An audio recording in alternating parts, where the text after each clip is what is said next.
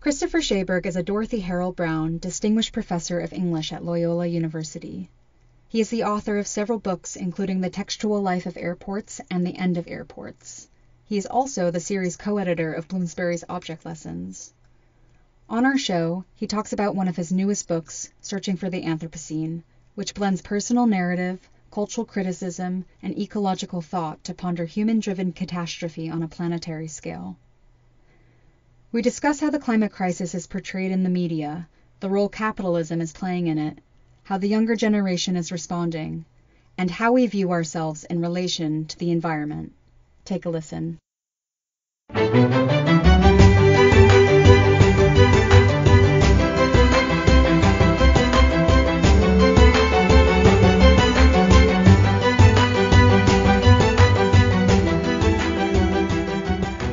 Welcome to the Bloomsbury Academic Podcast. I'm your host, Rebecca Moravsky, and today I'm speaking with Chris Schaberg, the author of Searching for the Anthropocene. Welcome, Chris. Thanks so much for being on the show. Yeah, hi, Rebecca. Thanks so much for having me. To get started, I wanted to ask, what motivated you to write a book about the Anthropocene, and when did you become aware of it as a concept? I can't really remember exactly when I became aware of the concept, but I think it sort of dawned on me over the past decade that this was that the Anthropocene was what I was writing about. I had been working on this book about my home region of Michigan for quite some time, but in some ways, when I realized it was actually a book on the Anthropocene, that helped me focus what the book was about. Which ended up being a much more sprawling topic than just my home region or environmental aesthetics. So it just sort of gradually, I would say, subsumed the book. So there's lots of different definitions of the Anthropocene. You resist defining it in the beginning of the book, and you use this, the entire book to explore exactly what it means. But as a heuristic for people listening, how exactly would you define it? Yeah, so I guess the easiest way to define it is just the geologic age defined by human impact, or maybe put more bluntly, human destruction of the planet. So when we can sort of become either vividly aware of that, or at the point that we can't deny that it's sort of encroaching all around us. So that sense that human degradation of the planet is sort of underneath everything. And have you had a lot of experience in the past writing about the environment? What's your experience been, and what have the biggest challenges been? Yeah, the funny thing was I wrote 3 books about airports, which seem maybe far afield from this topic, but in fact, all of those books were really conditioned by thinking through ecological questions and environmental considerations around air travel. So in a way, I think I'd been writing in this vein for quite some time, but never explicitly as environmental humanities really until this book. So it's something I've been thinking about. The topic has been in my mind for a while, even before it became clear as being specifically environmental theoretical project or about the Anthropocene per se. Yeah, you mentioned you've written quite a few books about airports, and in this book specifically, you have a huge section about flying and airports and space travel, and you argue that they're sort of emblematic of living in the Anthropocene. How so? Yeah, I was watching this airport, this new terminal being built outside of my hometown of New Orleans, and I was paying attention to the rhetoric around it and the boosterism around it. And at the same time, New Orleans faces all kinds of environmental challenges and imminent catastrophes. And it just struck me as so profoundly strange that we were building this airport as if it would just sort of last and thrive and promote economic growth for the next 50 years, let's say, when the short term actually feels much more dire.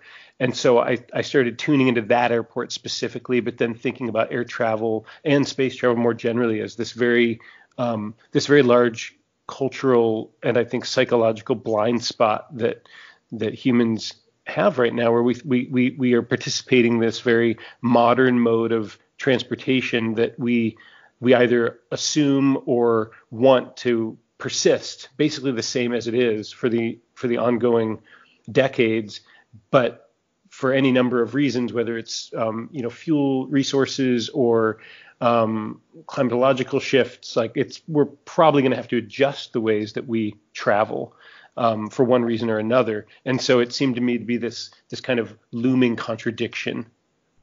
Yeah, there was this one part in your book that I found quite striking, where you were looking at advertisements for future airports, and there was this part about, boasting of airports or airlines that are sort of preparing for the imminent doom of climate change. They're building upon their current structures to withstand the most drastic parts of climate change instead of doing things in the present to actually prevent it from happening in the first place. Yeah, right. That's absolutely right. Yeah, we saw these like token gestures, like, oh, we're developing new jet engines that will be 4% more efficient, or airlines themselves, we're introduced like compostable napkins, and just all these kind of preposterous tiny measures, while really the overall effort there is like, let's just keep it all the same, because everything's going to stay the same with our economic model and our mode of transportation. So yeah, I really kind of focus in on those kind of ludicrous measures that are or gestures toward sustainability or resilience that seem to me mostly hollow. I guess the looming monster, or the looming beast, or undercurrent throughout this book is the role that global capitalism plays in all of this, right? I mean, it's Right. not just airports, but just how we're confronting climate change overall. How, for you, did capitalism play a role within the critiques of your book? I think understanding the ways that capitalism is on some really base level, it's this commitment to just growing growth, just that you can grow an economic model of extraction or exploitation, and grow the distance between the wealthiest and the people with the least, and just realizing that it's simply not possible. There are certain limits that we are already running into, and so then looking for these places around culture where that bullheaded commitment to growth, the growth of growth, where that exists and how, and then trying to kind of poke at that a little bit and seeing where we can find the paradoxes or the short-sightedness. So I look for that, whether it's like in my hometown, in little, small kind of local areas, or whether that's in something distributed widely, like Blue Apron, meal services, or even down to like little tiny amenity kits on airplanes, and looking for the rhetoric of growth and growing wealth and well-being against the reality of limited resources and limited life support on a limited planet. Right. Can you expand upon the example you used in the book with Blue Apron? Yeah, I feel kind of bad about that one, because I had one of my student assistants reading that one, and she sort of gave me some crap for it, and she's like, not everyone who uses these meal services is using them to just promote this extractive logic of capitalism. Some people are just trying to like get by and like squeeze a little bit of time out of their already like soul crushed lives within capitalism. And I was like, yeah, you're right. That's a good point. So I was trying to think about that one. I mean, I think with Blue Apron, there's the ideal form of like this perfect meal that you can get every night. But that's, of course, based on this economic model that is very profitable for Blue Apron. So even just there, it was a very kind of simple way for me to think about the kind of fantasy image of something delivered to you every day that would make your life perfect. But then the economic backdrop of that, which is about stretching this very model of life in an unsustainable way, where the profiters will continue to profit hugely, and the people who are stretched for time will be stretched further and further and further. I mean, in your defense, I don't think it comes off as you attacking consumers. I think you're attacking an industry that is exploiting the fact that people don't have time to make full meals themselves, and they're dipping and they're exploiting the capitalist model, which, you know, we all exist within. So, I mean, that's the way that it came off to me. So I don't think you're necessarily like attacking people who use Blue Apron as much as you are attacking the reason it exists in the first place, you know? Well, I'm relieved. I mean, and I hope that's true also for like the section on Uber or any of the others. And I mean, for air travel too. I mean, I'm trying to travel by air less and less, but I still get sort of woven into that matrix. I'm in no way innocent in all this. Yeah, but thanks. I mean, I'm certainly not innocent either. And it's air travel in particular is such a complicated issue because it has such a social benefit. You know, it's made the world smaller. We live on different sides of the planet from our friends and our family. So in some ways, it's fostered a closer or more intimate sense of community in such a globalized planet. But of course, its environmental toll is one of the most drastic that, you know, compared to other forms of energy consumption that there is, really. Yeah. There was even an article in the New York Times, I think maybe a month or two ago, that said, you know, what if air travel is good for, you know, climate awareness? And the argument was that, like, by traveling, people can actually appreciate the world and learn about why it's important to care about the world. And so, you know, I thought, I mean, I don't finally buy that argument, but I think it certainly speaks to the fact that, like, yes, we're in this and we have to kind of work with it. It may not be as simple as just disavowing it absolutely, you know, tomorrow, but rather, you know, what would it mean to work with this thing that's brought us certain closeness, connection, awareness, but then also maybe ramp it down. Do you have any ideas, or is that sort of a rhetorical question in your book? Yeah, I think it's kind of a floating rhetorical question. I mean, I think it's one that I don't think any airlines or aircraft manufacturers or airports, for that matter, are going to be keen on really contemplating it, again, for the very reason that it has to be about growth, not like reduction, just based on, you know, the economic model that we're working within. But I do think it's one that we either start asking seriously, or it's going to be like a sudden emergency situation where there's not going to be time to make any, you know, more conscious changes to the current infrastructure or systems at work.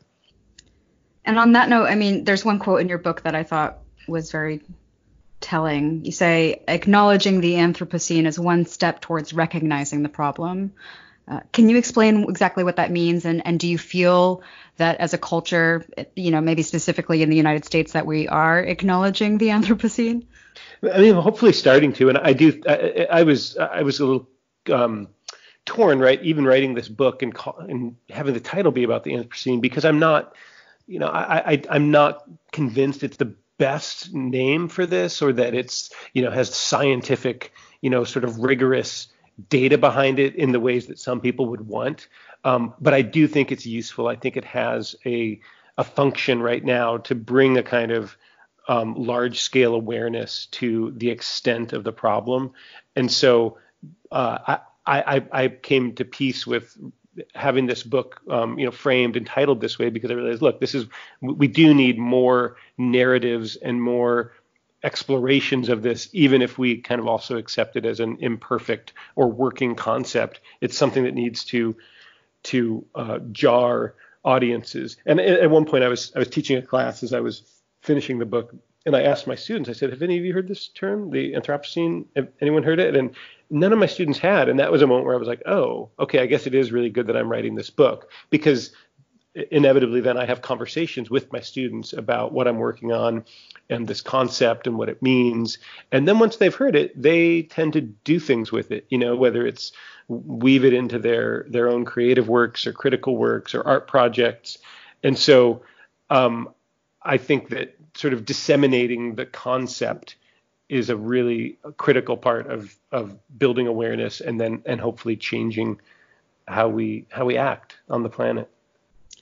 Speaking of art projects and works, I mean, how do you feel that literature and the humanities can help us work through the tensions of our current existential crisis? Does it play a particularly special role for you?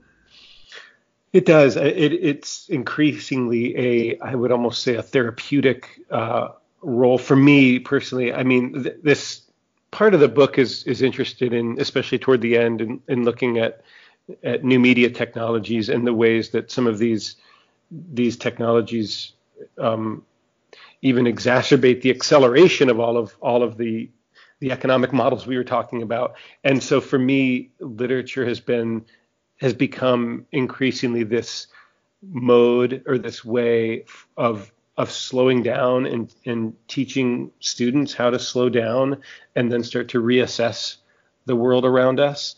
And it sounds kind of quaint and even nostalgic, and I don't mean it that way at all. I just mean that more and more reading literature in the classroom with students feels quite radical. It feels like a kind of intervention that it's harder and harder to find that just in life, those moments of just like sheer awkward pause where you don't know what to do with what you're looking at, because we have these little magical devices that figure everything out for us so quickly. And literature just resists that at every turn. I mean, at least at its best. And so I find myself really relishing the very simple classroom structure where we are reading a poem that none of us have read before and just working with that. And I mean, all of my classes end up being environmental in one way or another. But certainly, if we're in a class that's talking about environmental awareness or environmental aesthetics, then that's even more heightened of an experience. What are some of your favorite examples of environmental literature that you share with your students? Well, or is that too hard a question? No, I mean, it's a good question, but I think I'm kind of writing about this I'm working on this new book called Pedagogy of the Depressed. And I also had this realization that the Searching for the Anthropocene is in some ways a follow-up to my last book, which was called The Work of Literature in an Age of Post-Truth, which is kind of exactly what you were talking about a second ago. And my new book, Pedagogy of the Depressed, is really picking up right where Searching for the Anthropocene ends up. And I think, so one of the things I've been writing about in this new book is the experience of really encountering literature in the classroom that is not only new to all my students, but to me. So one of the things I've been doing, this sounds maybe just sort of easy or opportunistic, but it's actually quite challenging and really fun, is to read with my students, for instance, just like whatever the poems are in like this week's New Yorker, we would read those. And I have no idea what's going to be there, and they don't know what's going to be there, but we read them and just kind of try to work with them and understand what are they doing here, why now, what is how are these texts, how are they pushing us in ways that we need to respond to. And often, I mean, contemporary poems are, a lot of contemporary poems are tuned into issues of whether it's social justice or political urgency or ecological disaster. So we get ourselves into those conversations through these poems that we don't even know we don't know what we're going to be encountering. So I think that's weirdly my favorite kind of literature to read with my students, is literature that I don't even know is out there yet. And it really does come at you in the most surprising places. I mean, even the thing that I'm thinking about right now is even Lana Del Rey's new album, Norman fucking Rockwell. I don't know if you've listened to it at all. And the reason I bring it up is because she has a lot of, there's one song, and now I'm now forgetting what it's called.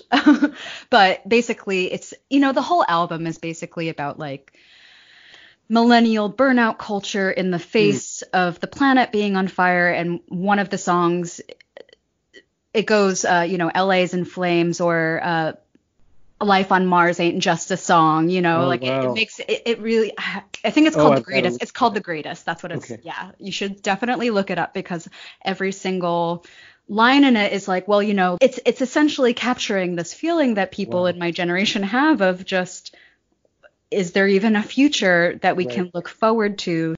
And it's not comforting to listen to it, but it is certainly validating.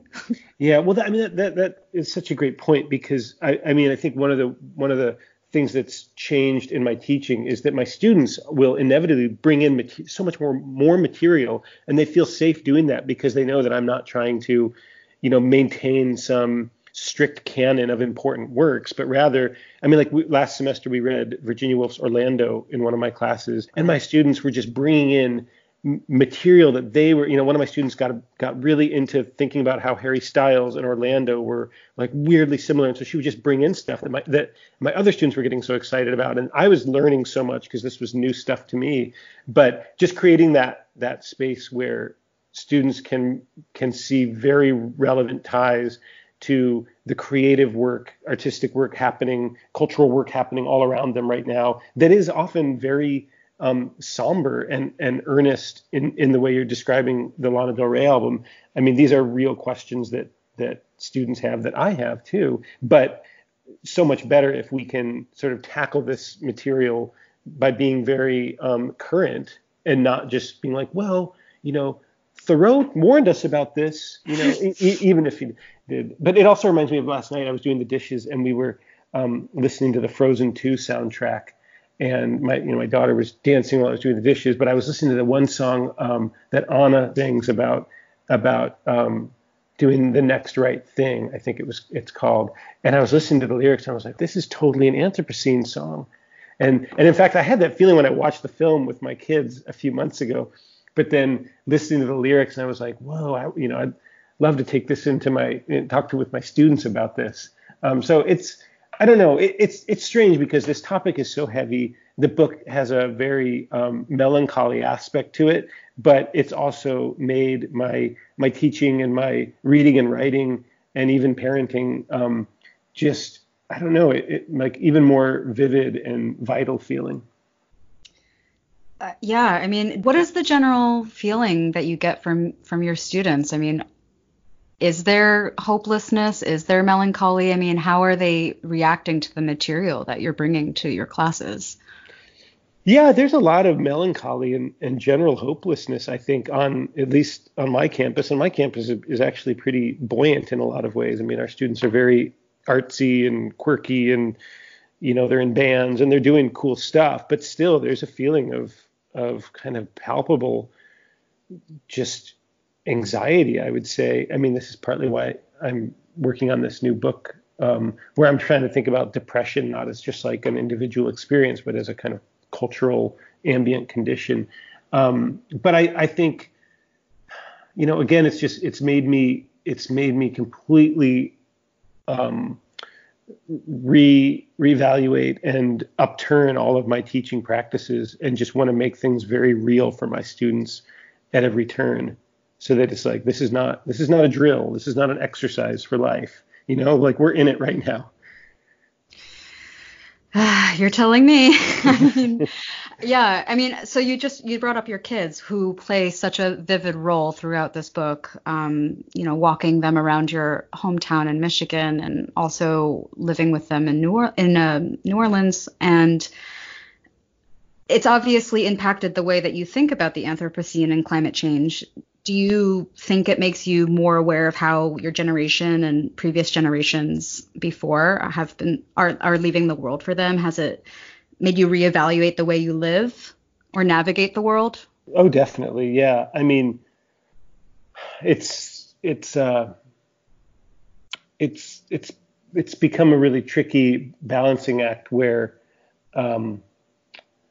it's like, how vulnerable and self-deprecating should I be to my kids? Like, how honest should I be with them about like how messed up things are, and how much, like, they love their grandparents, but do I I don't necessarily need to get them to say, okay, boomer, next time they see him. But that's kind of the feeling sometimes is like, if I'm going to be honest with them, it's like we can point to very real things that previous generations have done to make life a lot, more pressurized right now, and moving forward. So, I haven't got it figured out, and I feel like I make a lot of questionable parenting choices about like what to expose my kids to. Like my son's really into space travel right now, and so, it's like every weekend we have these long, like we're building Legos, we're building space shuttles, but we're also trying to talk about like, well, do humans really need to go to Mars? Maybe not. Like, what if we didn't go to Mars? What if we used all that money here on Earth, like doing something else? He's very curious about this Elon Musk character. What is Elon Musk? Why is he so interested? Does he just want to be famous? Does he just want money? What is his deal? I don't know. But so we end up talking about these things, and it completely bleeds over into my everyday parenting life, even as it then sort of fuels my further thinking and writing about this. I think my students are really sick of hearing stories about my kids, but at the same time, it's like I cannot compartmentalize these things, No, of course not. I mean, because you're leaving a future, or you're trying to leave a future for them. So of course, it's going to shape everything that you do and say. Does your son have like a positive or a negative opinion about Elon Musk, or is he just fascinated by him? Oh, I think it definitely skews negative. But I mean, he likes the idea of, like I'll show him a launch, like, oh, here's one of Elon Musk's, rockets, and now look, they're going to land it. That's pretty amazing, right? And he's like, well, that's pretty amazing, but why does he really want to do this? He's suspicious, like, what's he really after?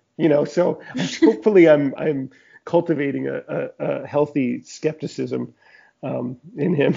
It really sounds like you are. Yeah, I think that really poses a problem that I've been thinking about a lot. I mean, how do we represent this crisis especially to small children? I mean, what is the line? Really? Yeah. And I mean, I was guest teaching at a local arts high school a couple weeks ago, and it was funny, even like going down, just few years. I think these were 9th or 10th graders, and it was a creative nonfiction class. And even talking to them, I was sort of viscerally aware of, oh my gosh, like there are things I just don't feel like I can be as forthright or bold about that I can be with college. I can get very real with them and sort of, demand that we take things seriously and not bullshit in a way that, with high school or, probably middle school. I mean, I don't know how far down. There's a weird kind of, bell curve, I feel like, where with little kids, you can be pretty blunt with them. And then there's a lot of like maybe psychological, management that you have to do and filtering. But then by the time people are in college, it seems like, once again, like, you just got to be real. We're not going to sugarcoat things here. So it made me glad. I mean, it reminded me why I think if I'm useful at all in the college classroom, it's because I can be relatively unfiltered with my students. But maybe it's also why I feel like there's such a strong line between my young children and my college students right now. Well, I think you're certainly trying to protect them in some way. I mean, there's the tension there, trying to protect them from the larger problem, whereas, but also trying not to scare them simultaneously. I mean, it must be really difficult. Yeah. And I think also, like, in both cases, it's like with my little kids, I'm trying to get them equipped to, go to school, go to more school and, go into like middle school and remembering that that's like an intense time, but like give them all the, the equipment to do that. And then same with college students. I'm trying to get them so that they can graduate and go on to hopefully really meaningful lives and jobs. And so I think there's weirdly, there's a similar kind of urgency. I mean, I do think that there has been an urgency amongst children. I mean, speaking of children, I mean, what is your take on the way that children are spearheading the climate change movement across the planet right now? Yeah, it's amazing. I mean, it's I guess unfortunately Greta Thunberg has become like this singular, kind of metonymy for this. But on the other hand, she has, and she's really, I've seen like how she's inspired my nieces up in Michigan, who play with my kids, that she's doing something there that a lot of much more grown people have not been able to do, which is to put a very articulate point on these issues, and it's really inspiring.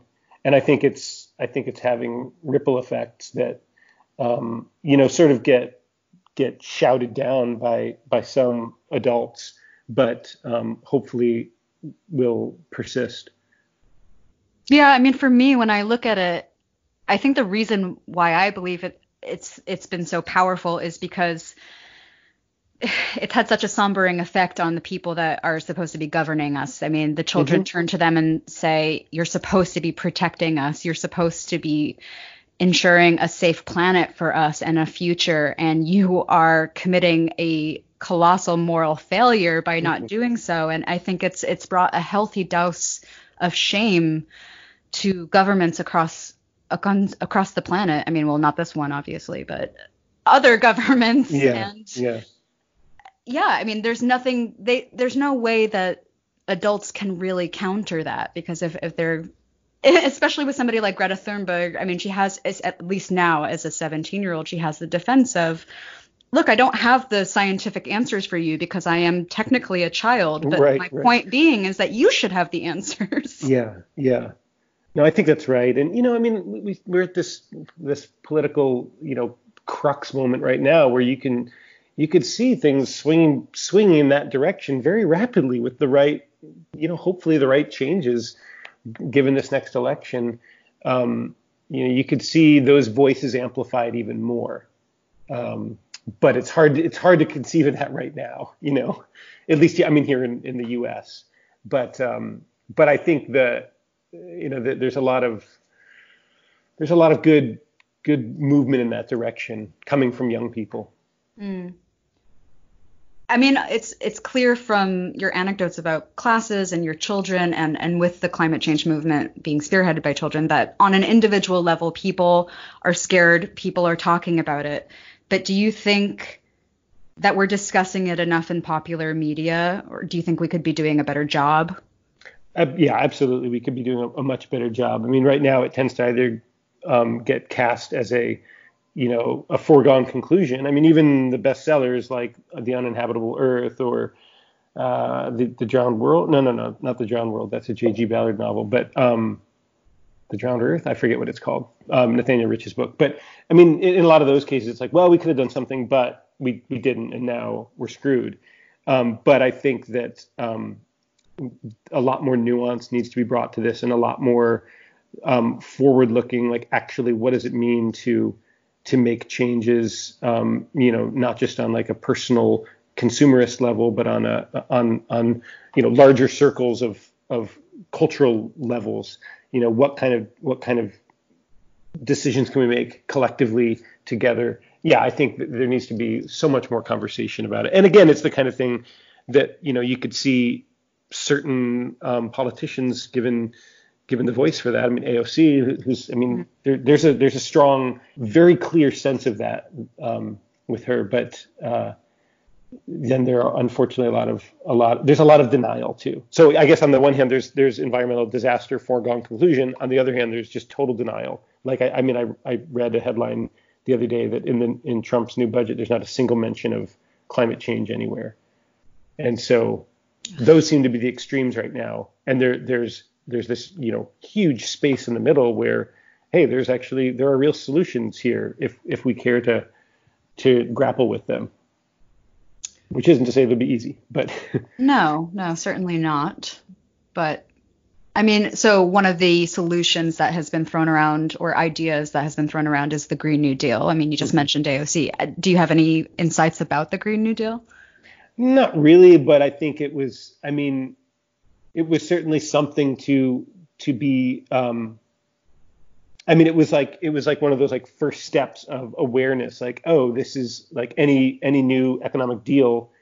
It'll only be a deal if it's green. So even that, just on that simple kind of symbolic level, it's like that's a start. Even if we want to think more, in more complex ways about the green as an ecological metaphor or whatever, still it's like we need that. We need to be like leading with that rather than just sort of keeping it as a side issue or something.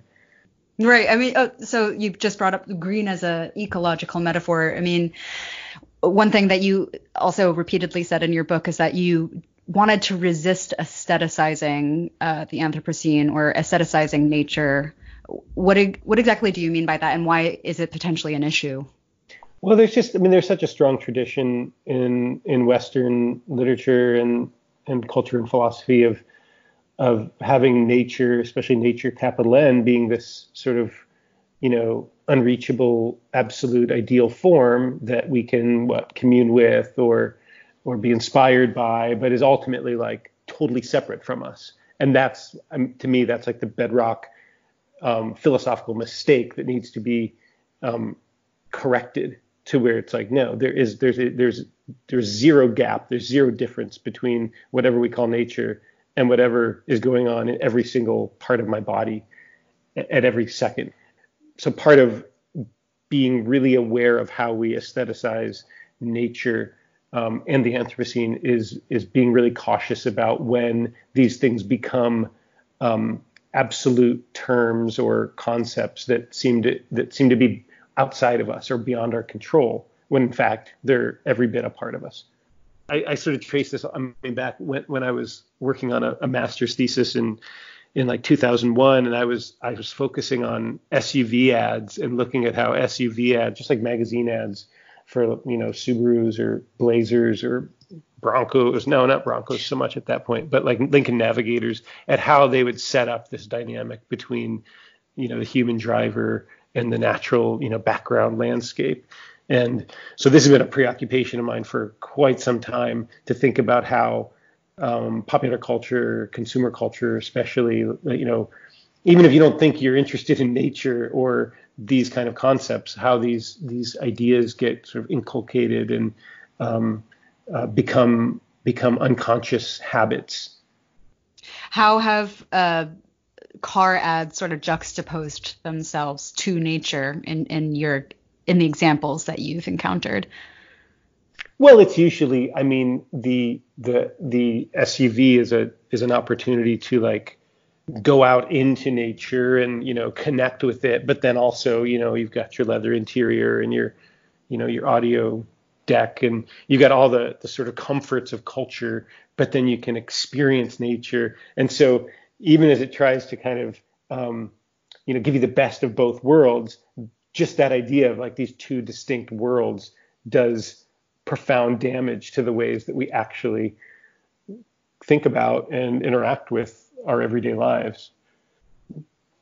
Something to be conquered, something to be claimed, as opposed to something that we are a part of, right? Mm-hmm. Yeah, and something that we have to, on some level care for if we want to, keep on as a species for a while.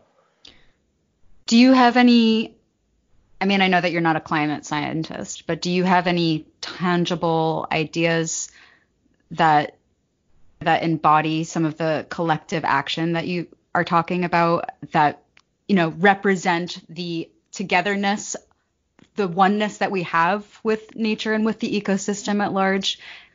Yeah, this one might come off as a little hokey, or we still haven't maybe digested it. But even I was listening to Joaquin Phoenix's Oscar award acceptance speech, and did you listen to it by any chance?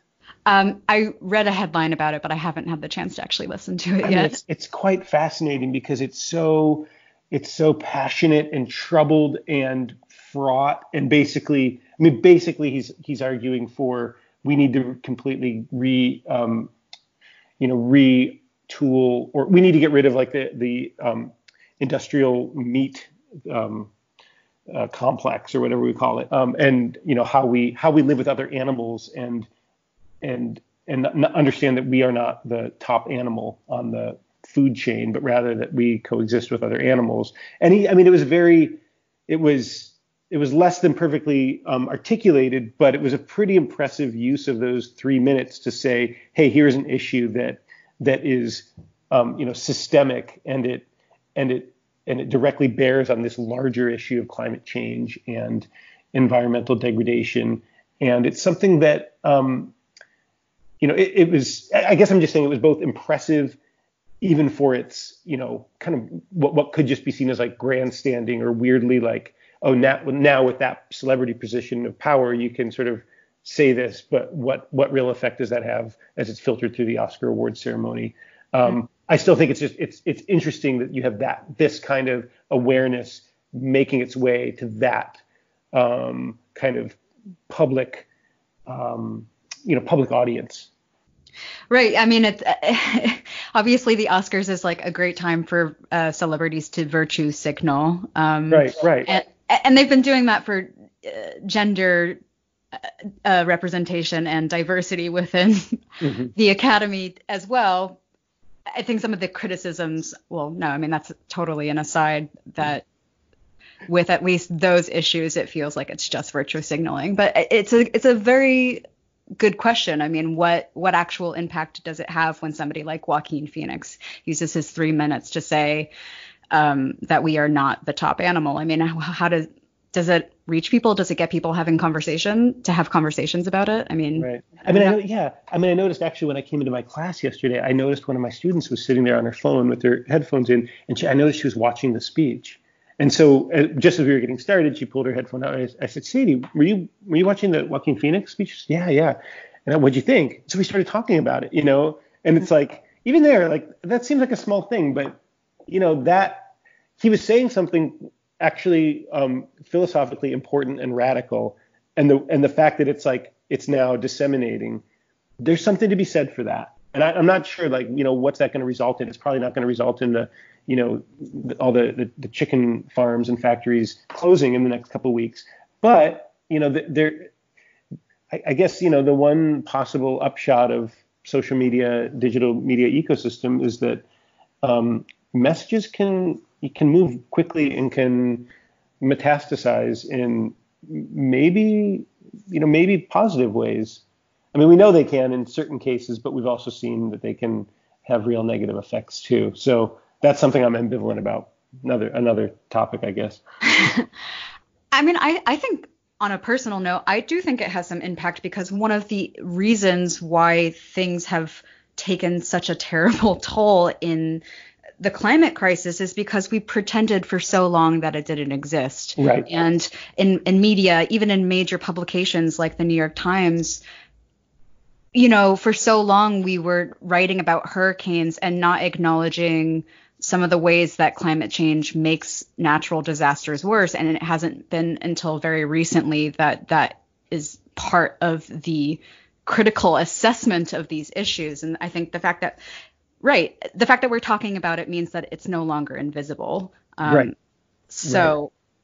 Right. And it becomes harder to deny. It becomes harder to just flat out deny. Right. I mean.